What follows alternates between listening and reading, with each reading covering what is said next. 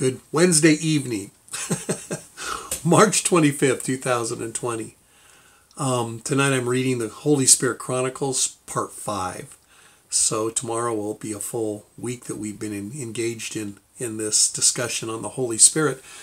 But tonight I'm talking about worry in the Holy Spirit and how they kind of piece together. Tonight normally would be our family night at the church. We would have peanut butter and Jesus with the kids, and they would come in, and we'd have the rainbows, we'd have the Royal Rangers, we'd have missionettes, which is our Princess Club and our youth group, and then our adult Bible study would be going on. And we're hoping in the future we'll have other Bible studies around our communities that would be carrying on Wednesday night as well, family night.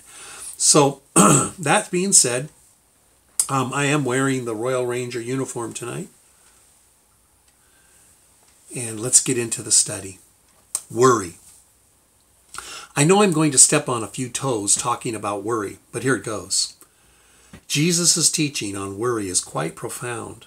In Matthew 6, 31 through 34, Jesus said, "Don't worry, but seek first the kingdom of God and his righteousness, and all these things will be provided for you.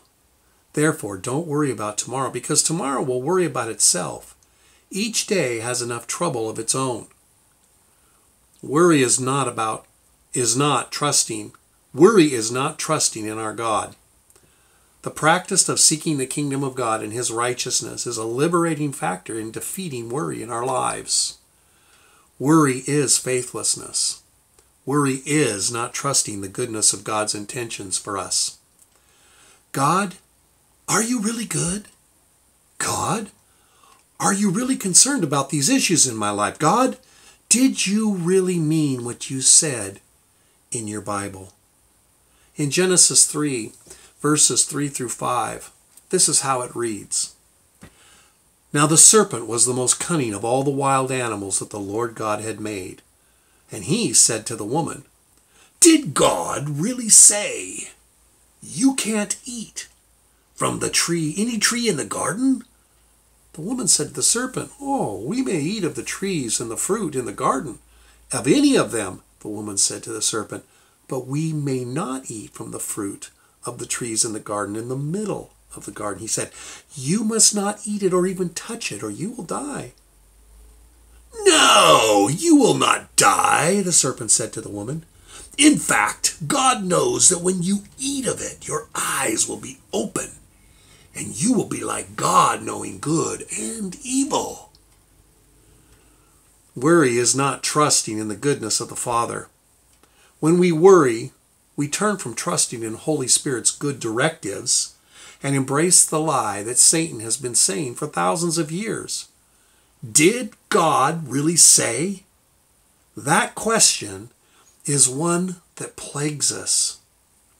When we look at Psalms 62, verse 2, in the Passion Translation it says, "God alone is my safe place. His wraparound presence always protects me, for he is my champion defender. There's no risk or failure with God.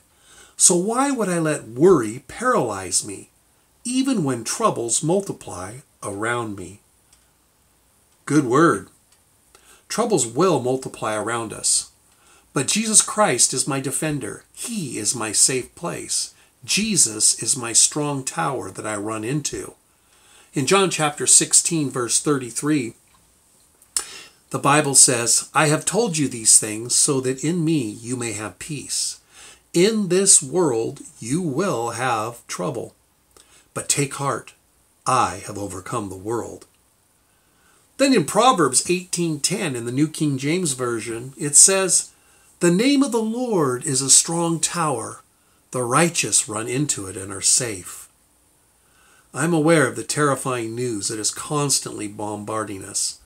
However, I am a disciple of the Lord Jesus Christ, a man who trusts my Heavenly Father and walks in the delight of the Holy Spirit's presence. I refuse to worry, but I will take my concerns before my God and release them to Him. May the fellowship of the Holy Spirit and the love of our Father and the power of Jesus Christ be released through our prayers to bring about his peace. Amen. I'm Pastor Kevin. This is the Holy Spirit Chronicles number 5 on Wednesday night, the 25th of March. God bless.